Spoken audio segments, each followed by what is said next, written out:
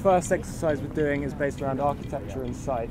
So we'll be going through like a series of descriptive exercises where we'll be describing a few things in the area.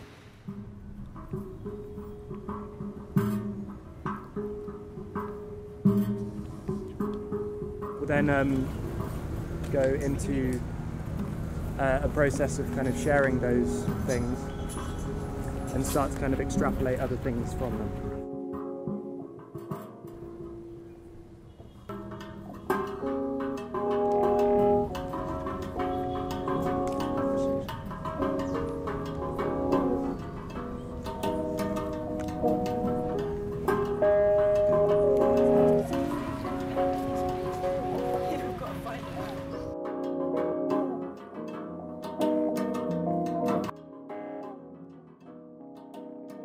For the history of Katwe, in the colonial times, we had segregation.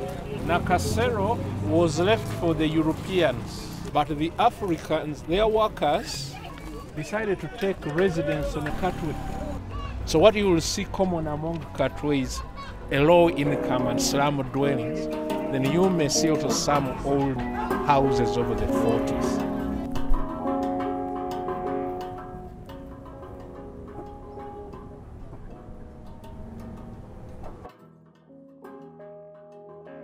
A writing exercise based on sound,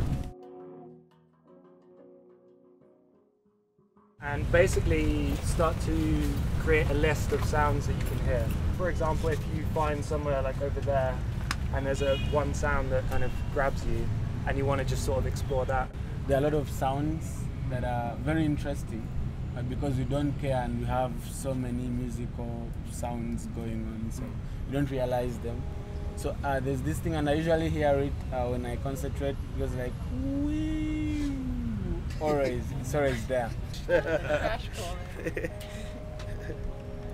I heard the low hum of group like conversation, and I sort of experienced that thing of when you zone, you can zoom in to like understand it, or when you kind of feel like you're honing in, you're like not listening to it anymore, whether I was participating in the conversation or not.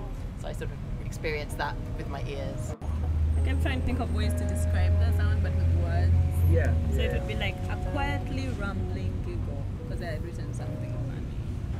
I don't have much else to say, other than thank you again, and thank you for inviting.